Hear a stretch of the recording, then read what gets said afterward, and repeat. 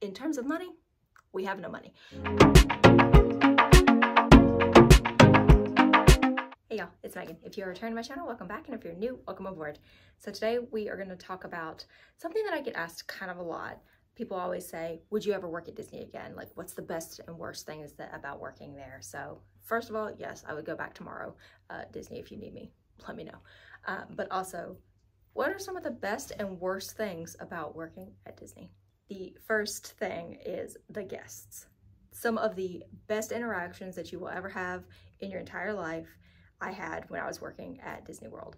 I got to meet so many cool people, got to meet people from all over the world, got to interact with people who this was their first time at Disney and got to talk to them about that, got to talk to people who had been to Disney a gazillion and a half times and how that was going, people who had been to Disneyland but not Disney World.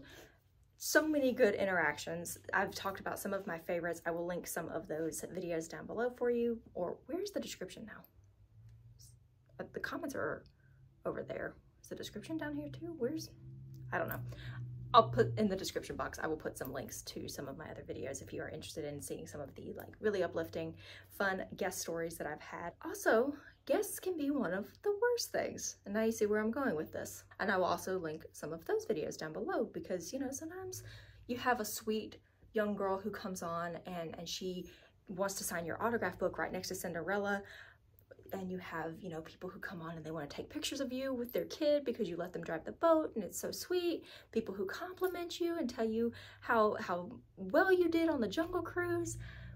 Then you have people who want to slap you and curse at you and call you names and all that kind of stuff. So guests can be one of the very, very best things about working at Disney World.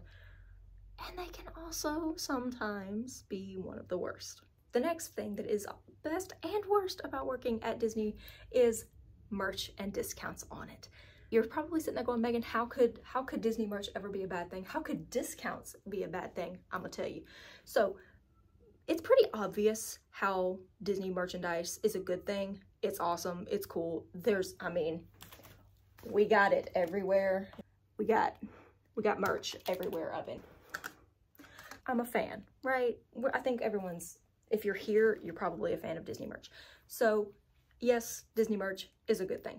However, when you're working at Disney World and you are 19, what's the little quote? Is it Gru who says it? I think it's a Steve Carell character. It may not be Gru. I don't know. But in terms of money, we have no money. That was kind of where I was at. And when you have no money, but you want to buy the things, it becomes a problem because you start doing the rationalization of like, well, I'm not always gonna work at Disney. What if I don't take advantage of this thing? So then you buy the thing. With the exception, I have so much regret about this one particular thing. If you have been a cast member or you know someone who's a cast member, at Disney World we had Property Control and Cast Connections, which sold old park merchandise that had maybe a flaw in it or something like that. I got this bad boy at Property Control because the plastic, it's a little dusty, the plastic that it was wrapped in was torn off the corner. The book itself had absolutely nothing wrong with it, but because the plastic was torn, they couldn't sell it in the parks anymore, so it went to Property Control and cast members could purchase it at like a really steep discount. So that's the kind of stuff you can get at Property Control. So when I worked there, I was there in 2012, and there was a shadow box that released in 2010 at Disneyland.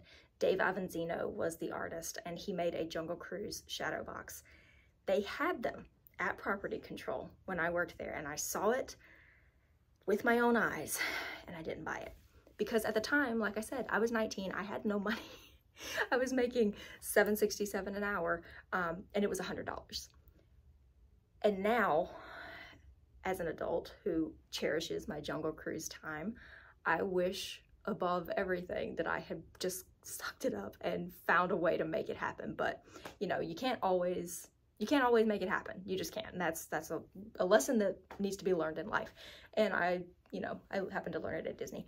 But those shadow boxes now, you can't find them anywhere except for like eBay or whatever, and people have marked them up to, you know, $600 to $800. It's ridiculous. If anyone has one that they just want to get rid of and donate to the Skipper Meaghan Foundation, let me know. But yeah, so those shadow boxes, I would have loved to have gotten one, just didn't have the money. And even though it was at a steep discount and it was basically, you could only get it there at that point, couldn't make it happen. So that was one of the worst things about having access to such good Disney merch and a discount. You wanted it all, and you just couldn't have it all. So we talked about the guests. What about your coworkers, fellow cast members? One of the very absolute best things, I'm gonna say probably the best thing about working at Disney was the friends that I made there. Some of my skipper friends and my roommates and stuff, best friends that I have ever had, friends that I will have for the rest of my life, people who came to my wedding, people who I have gone to visit in other countries, people who have come to visit me. Very, very good friends. Gesundheit. So I've told multiple stories about my coworker friends, some of them funny, some of them not great though. That's the other downside. Like, you don't get to pick your coworkers, and that's universal. That's wherever you work pretty much, unless you like work for your daddy. But you don't get to pick your coworkers, and some of them are not awesome. And I did have a couple of coworker experiences that were not super great. So once again, I will link those videos down below. I'm not gonna put it all in here. So if you're interested in those particular stories, you can go check those out. But I have some stories from my coworkers that are awesome and funny, and you know, I just love these people to death. And then there's some coworkers that it's like, I don't love you. That's what we'll say. I love and I don't love. One of the obvious good things about working at Disney World is the weather. There's a reason people are going there in droves, and it's because the weather's nice. People are just sick and tired of snow and cold and seasonal affective disorder and just gross outsideness. So they want to be in Florida. It's nice. There's something about being somewhere working outdoors in February and March in shorts and a t-shirt and just being comfortable. Being like, yeah, you know what? I see you back home. I see you shoveling that snow. I'm wearing shorts. And there's something really, really nice about that. However, for most people, by the time July rolls around, you're not feeling quite so smug.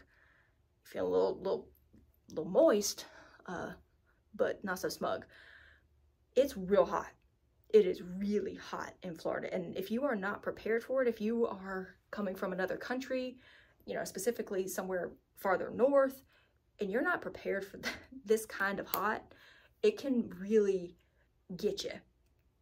I was born in Florida. I have lived in the South my entire life. Humidity is like in my veins. People tell me all the time that I'm either a reptile or a tropical plant, because most living things do not enjoy being this hot and wet all the time. But I like hot, humid weather. So I was okay. Yeah, got sweaty. Wear the undershirt, you're fine. But some people really, it affects them a lot, especially when you are working in attractions. A lot of them are outside. And even if you're not at attractions, there's a lot of outdoor positions. Lots of food and beverage carts are outside. Lots of the like host positions for stores, for restaurants, those are outside too. So if it is hot, you are in it. If it is raining, you are in it. And you just kind of got to be used to that. So yes, the weather is super nice for basically the whole year, but there's a period of the summertime where it is just really hot and really rainy. And that can be kind of a negative if you're not prepared for it, or if you are working primarily outside, like at the Jungle Cruise. We were outside nonstop. Like, there was no getting out of the weather. So just something to keep in mind. Can be the best, can also be the worst. My last thing that is both the best and the worst is visitors. And if you have ever worked somewhere cool, you will know exactly what I'm talking about. When you work somewhere that is a tourist attraction or a theme park or a place that people like to go and visit, people want to come and visit. Oh, I get to see you and I get to have like a cool vacation. I mean, I guess people will come and visit you wherever you are. If I worked like in the middle of South Dakota, no offense to South Dakota, I'm sure that my family would come visit me there too, but it's like, it's a little bit more enthusiastic to come and visit you when you work at somewhere like Disney World.